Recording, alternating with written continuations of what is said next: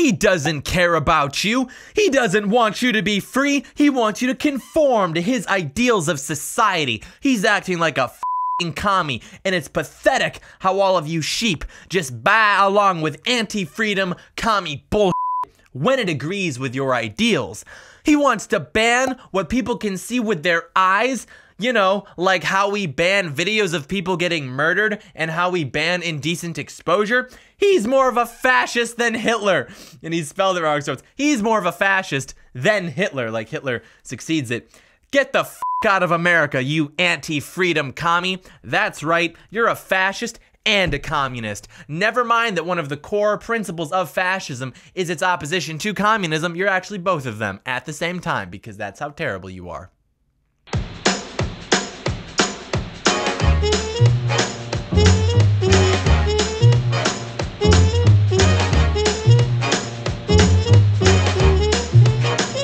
John Doyle in. Heck off, Commie. Hello there, ladies and gentlemen. Welcome to Heck Off, Commie. Casual Friday. See how casual this is? Is it a merchandise plug? Yes, but it's done casually, so it's okay. This video is going to act as sort of a follow-up to the last video that we did about why you should stop watching porn. So if you haven't seen that video yet, go watch it. It covers all the reasons you should stop watching porn, why it's not good for you, the effects of it on a societal scale, etc. So there will be a link to that in the description.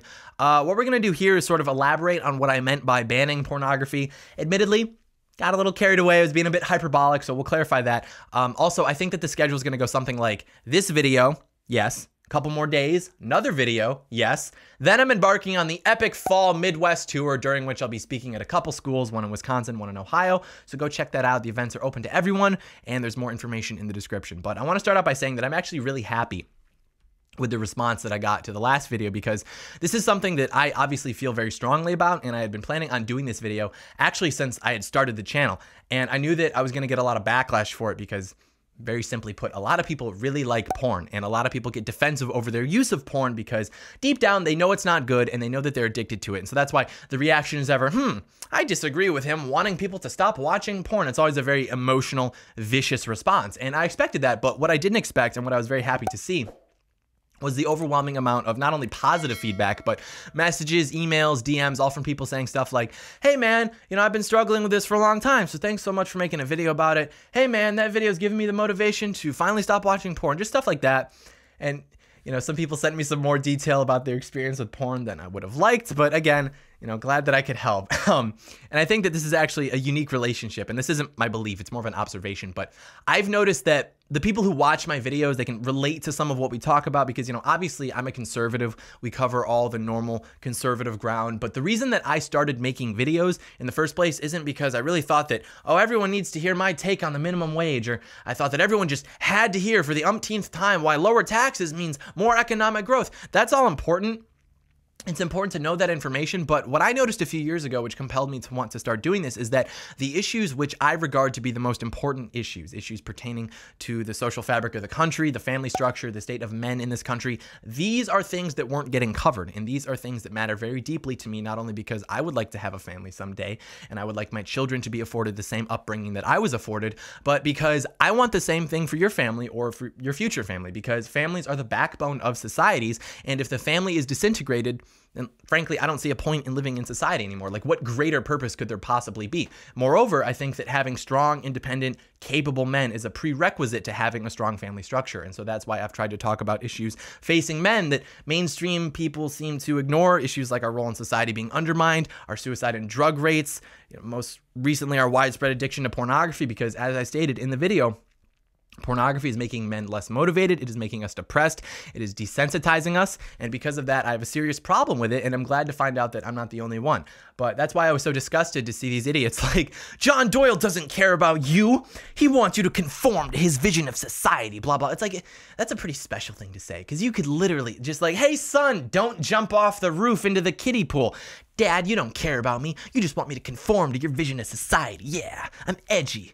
I don't like society. I don't like rules. I got to get out of this town. It's like, okay, buddy. Seriously, everyone who knows me knows that that's not where I'm coming from. I really just want to help people. And I've never stated this publicly, but I figured I would now just in case anyone needs it. But some of you know that I keep a regular correspondence with like 100 of you, and I try to answer as many messages as I can, many emails as I can. I usually set time aside, and if I don't answer, it's not because I'm ignoring you. I just didn't see it. Sometimes they like automatically delete. But because of the videos we've done talking about these issues affecting families and affecting men, particularly young men, I've gotten a lot of outreach from guys asking for advice, simply just needing to talk to somebody. And this is what I meant when I said it's a unique relationship, because I think it's hard sometimes for people to ask a family member or a friend for help, because there's this tendency to want to avoid making yourself vulnerable to these people because you don't want them to think differently of you or something related to that. But what I've noticed is that because people watch my videos, they know that, I know what they're going through because we talk about it, and they're confident in reaching out to me knowing that I'll understand, but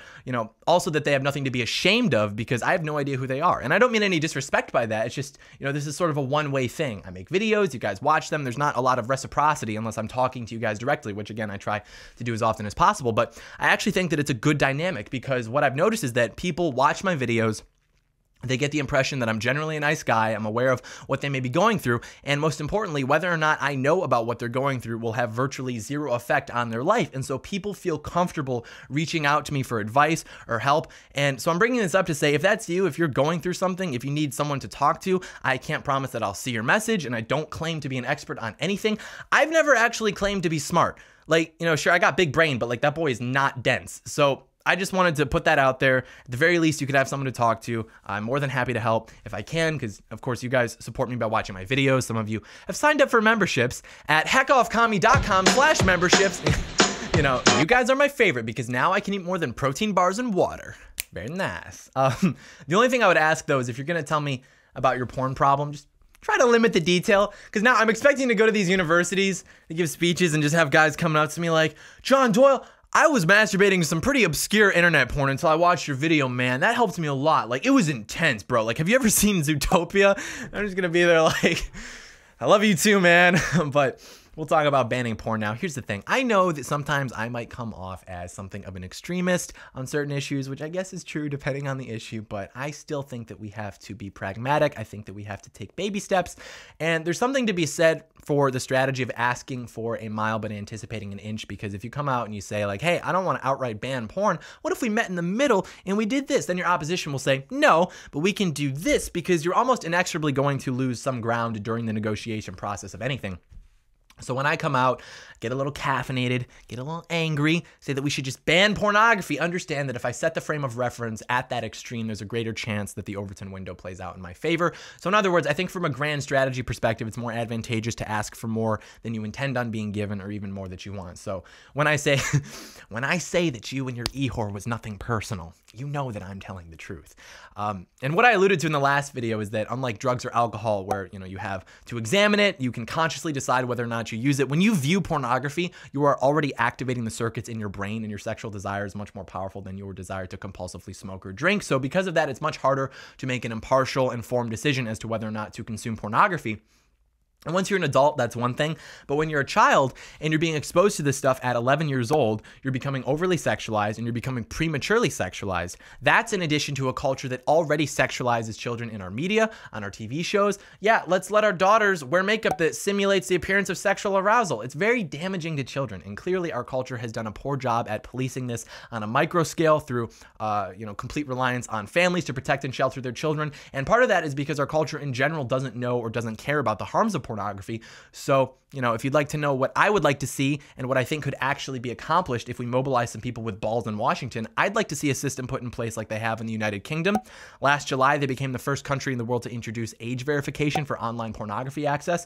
And so as of July 15th, internet providers had to verify that people viewing internet pornography are at least 18 years old. And so basically the way that works is websites are partnered with companies that independently verify your age, and then they give the website the okay that you can access it. And you can verify your age with credit cards, with passports, etc. So the biggest objection to this is oh, what if people get our data? What if people find out what kind of porn we're watching? I don't know, man. If you're embarrassed about the kind of porn you're watching, maybe stop watching porn.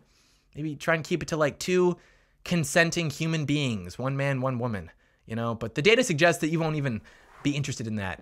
for that long, you're going to move on to something weird like Zootopia. But as far as the data goes, companies are secure. They exist to be secure. And obviously there's risk with online data processing, but the risk of prematurely sexualizing children is much greater. We're talking long-term mental health issues, behavioral problems. I mean, literally the best way to ruin a child's life is to prematurely sexualize them. And another thing to note, this move was led by conservative politicians in the UK, and obviously conservative identity is much different in the UK than in the US, but it's still important to ask yourself, if you're a conservative, what are you aiming to conserve? You might say the values of freedom and liberty, and to that I would say I agree. However, exposing children to graphic sexual content imposes an externality on them that robs them of their freedom and liberty by enslaving them to their own desires. And the same can be true of adults as well, but they're probably better equipped to make an informed decision. But now what we're seeing is everyone is starting to watch porn from such a young age that they can't even do studies on it with control groups because they can't find young people who haven't been exposed to it. And that brings me to the last thing that I wanted to address, which was a supposed contradiction in my argument from the last video. It wasn't a contradiction. It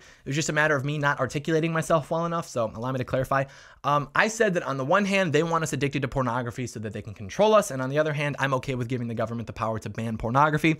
And some people interpreted that as me saying that I wanted the same people that want us addicted to it so that they can control us to have the power to control us.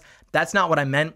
I believe that the government benefits when its citizens are pacified and distracted by pornography, yes, but I don't believe that they're the driving force behind it. As I stated, it's the people in our movies, it's the people on our TVs, it's the people in our music, and it's the people who fund all of that. It's the elite class. The elite class benefits when we're distracted, and people on the left like to blame the rich people, they like to blame the one percenters, people on the right like to blame the government, those damn DC bureaucrats. Here's the thing, it's actually both of them.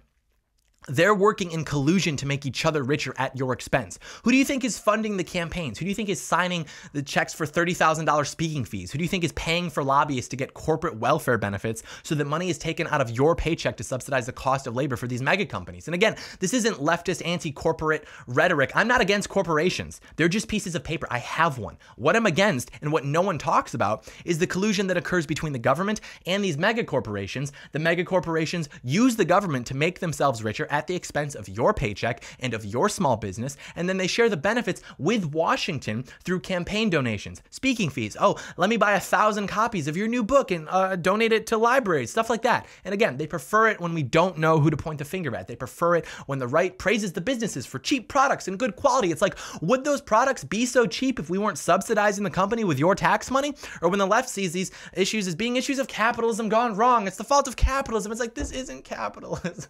This is far from a free market. This is what happens when the free market becomes corrupted by bad actors. This is what happens when the mega corporations and big government realize that they don't actually have to be opposed to each other. They can just work together at the expense of the American citizens. And meanwhile, let's distract them by pushing pornography, pushing marijuana, alcohol, anything we can to make them apathetic, numb, pacified subjects. So it's two sides of the same coin, but each side still has a certain sensitivity input, I think. So I do actually believe that we could get something like what they did in the UK enacted through our government. It's just a matter of, could we mobilize enough people to put that pressure on our government to where just one person introduces the legislation? Because again, I think that this is a very serious issue, and I think that it would gain traction quickly if it were just given the proper attention. Hey guys, if you like this video, give it a big thumbs up, give it a big comment down below. Maybe I'll read them, maybe it'll give me another brain tumor, who knows? And then give it a big, of course, subscribe to the channel.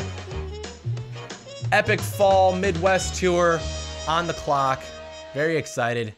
Come out, come tell me about your weird porn in person. It'll be great. I'm looking forward to it. So thank you so much for watching, and may God bless America.